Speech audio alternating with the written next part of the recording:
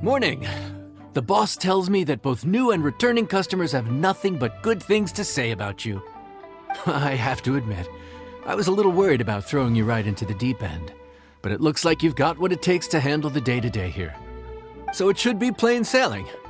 Well, just as long as we don't run into any extremely picky customers with unreasonably specific requests. Oh, have you had someone like that before? Of course! The worst are those old scholars who have barely cooked a day in their life, but think reading a stack of books on the topic makes them the expert. They criticize you for no reason, claiming your cooking method isn't faithful to the original, or that the flavor profile isn't authentic because you used an ingredient that wasn't in their beloved centuries-old version of the recipe. This is Wang Shuin. It does have the look and feel of a time-honored establishment.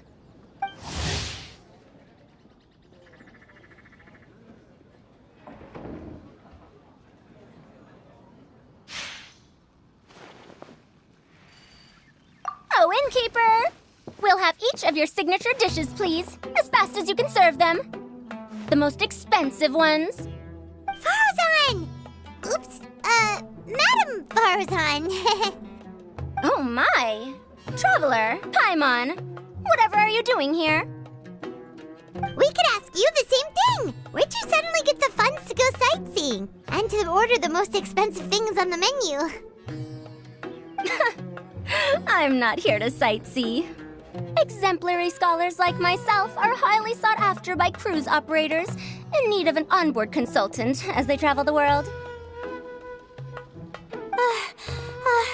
Madam Farzan, please, slow down.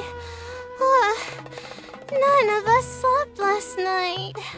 How come Madam Farzan still has so much energy? If she's really over 100 years old, I don't understand how she keeps going.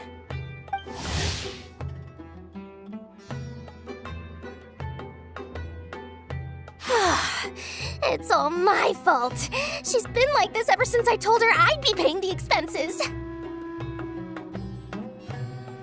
Layla! And Dory? Huh. Never would have bet on this combination.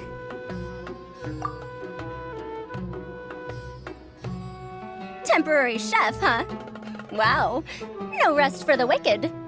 Well, if the chef here is trusting you to run his whole kitchen, then I've got no doubt we're in for some authentic Liyue specialties. So, why are you all in Liyue again? Something about being an onboard consultant? I got my hands on a new boat from Fontaine a while ago, equipped with cutting-edge navigation technology. If we manage to spread the word, it could have huge business potential. Right now, we're doing some test runs. We sailed from Port Ormos to Rito, then from Rito to Liyue Harbor. Next, we're planning to go to Dornman Port. Oh, Madam Farzan and me were hired to fine-tune the compass and other equipment. We sailed around the Sea of Clouds all of last night to put the system through some stress testing. Overtime for which they'll both be fairly compensated. They're both here willingly. The contract is crystal clear on that. You really cover all your bases, don't you? Let Paimon guess. Paying the expenses is part of the compensation, isn't it? No wonder Madame Farzan is going for all the most expensive dishes. It's not every day someone tells you to order whatever you like. Now, first up, we'll have the... Farzan, Madam Farzan, that is. While I am more than happy to treat you both to the most expensive dishes on the menu, we must remember that most expensive does not always mean best. I've heard that the most expensive dishes in Liyue are usually either seafood-based or take an exceptionally long time to prepare. Now, I don't know about you two, but after so many days at sea, I don't think I can so much as look at another piece of seafood again for at least the foreseeable future. Huh. That's actually a good point. Not to mention that poor Layla here looks like she's about to faint from hunger. Huh? Oh, that's not because of hunger. Surely the wise and virtuous Madame Farazan could not bear to watch her poor students sit here and waste away. Oh, well, of course I care about my students' well-being, but why do I feel like I'm being tricked? So, let's not order anything that'll take too long to prepare. Aside from that and seafood, we'll take whatever other expensive dishes you have. Over to you, traveler.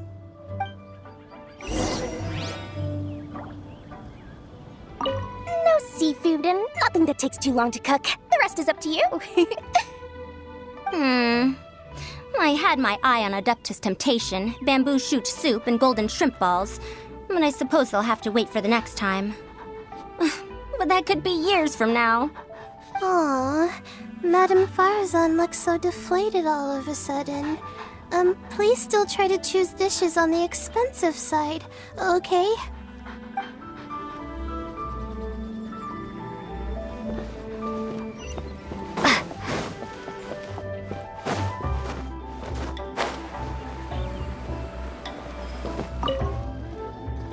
So, expensive, but no seafood, and nothing that takes too long to cook. That rules out pretty much our entire menu. Do these people get a kick out of being impossible to please? Ugh, that Dory! Is she doing this on purpose? This isn't Liuli Pavilion or Xinhua Kiosk. This is Wangshu Inn. We don't stock up on rare and exotic ingredients. We only get them in if someone puts in a special reservation. Well, if we're stuck with regular ingredients and we're on a time limit, there's only one way to bump up the price. And that's by cooking a dish that uses the chef's expertise and creativity to the fullest. As it happens, I know a recipe for something called trembling strings and rushing reeds.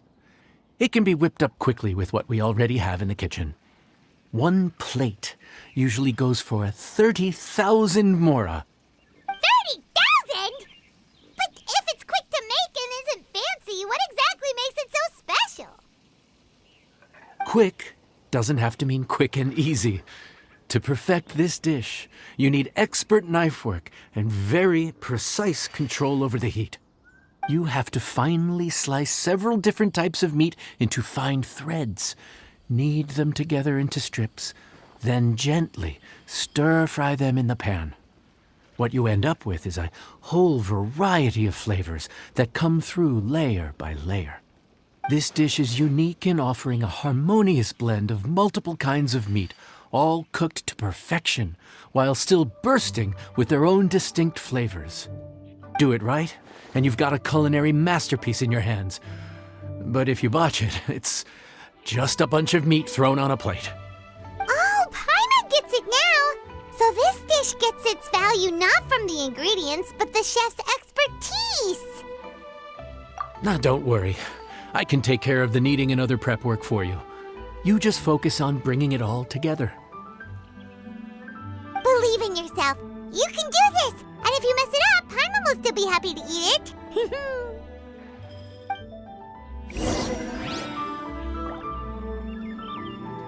Legend has it that a master chef once made this dish from 5 different kinds of meat.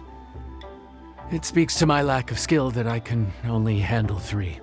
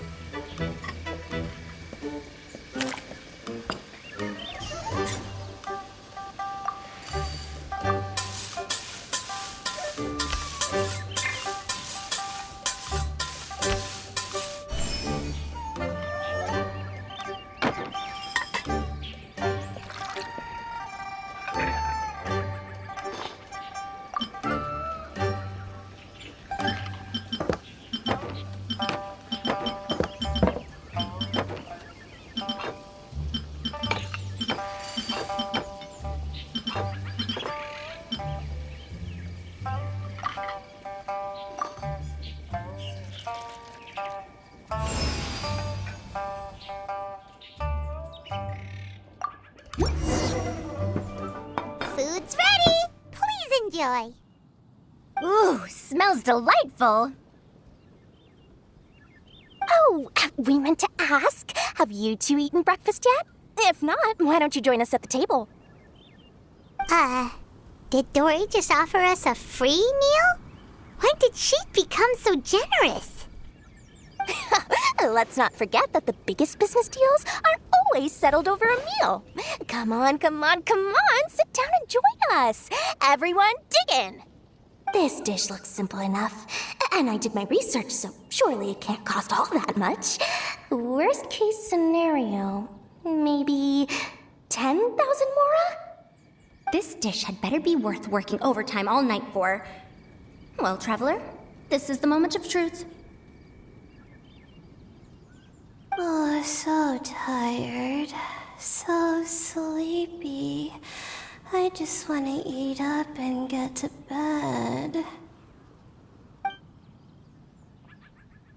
Is this foul? Oh, wait. No, the texture is more like shroom boar.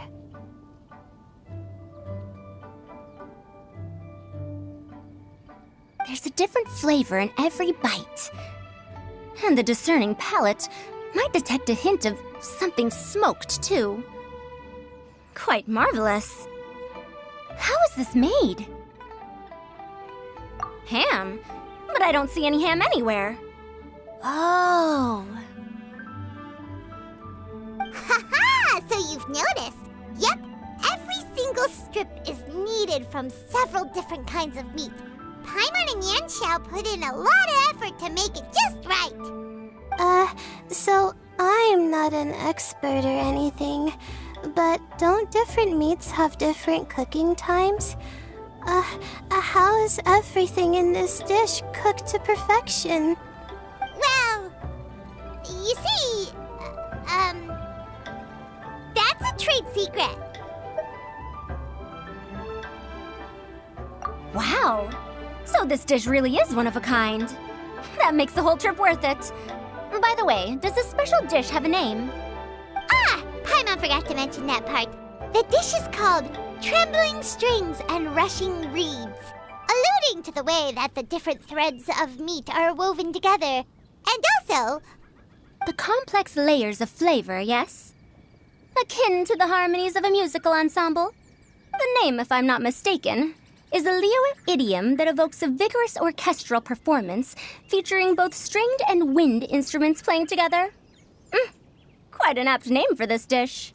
How did you know all that? Every student has to master at least 20 languages before they graduate. Wait, is that not a requirement anymore?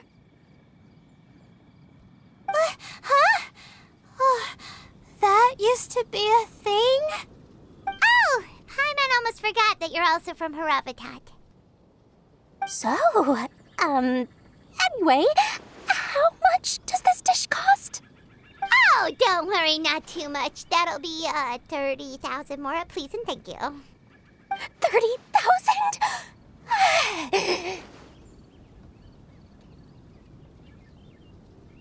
About that, Paimon, traveler, I merely invited you to join us at the table, did I not?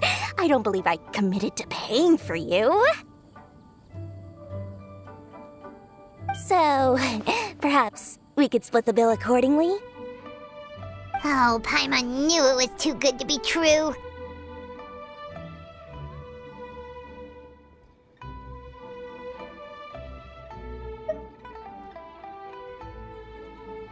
Hey, there's no need to...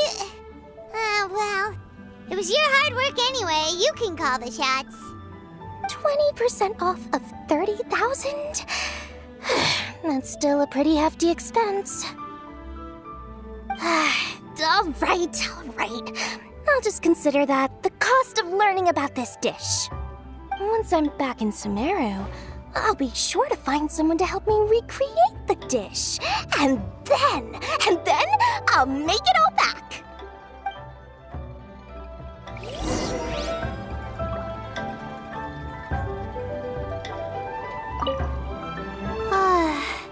I feel so much better now that I've gotten some food in me. delicious food really does wonders for one's spirits. My advisor said that young people shouldn't stay cooped up in the academia all the time. They told me that I should take the chance to get out and see the stars in other skies. Maybe I can think of it as my first internship experience. But it sure is exhausting.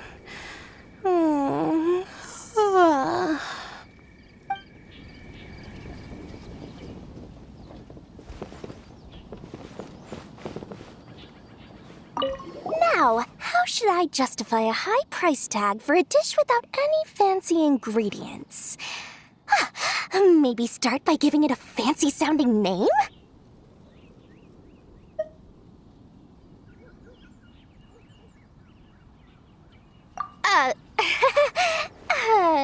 I should have known you'd see through me. Everyone was exhausted and seasick when I made the offer last night, so I figured they probably wouldn't be able to eat all that much today. Well, you saw how that turned out. I tried placing some limitations on the order to keep costs under control, but you still found a way around my schemes. That's what I get for not thoroughly researching the market beforehand. Hey, you're not even paying those too much of a salary. Just treat them fairly next time and don't be so stingy. Well, yeah, but that's why Paimon's qualified to talk about this.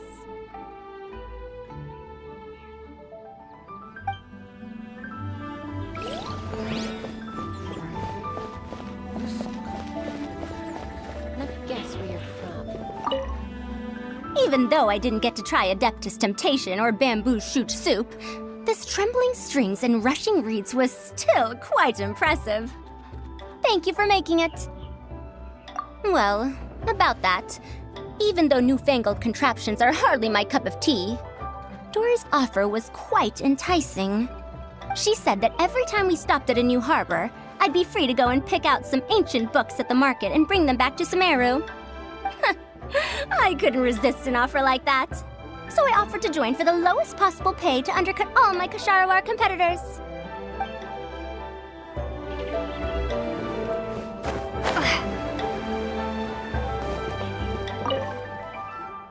We're off to a good start this morning. Keep up the good work. I'm counting on you.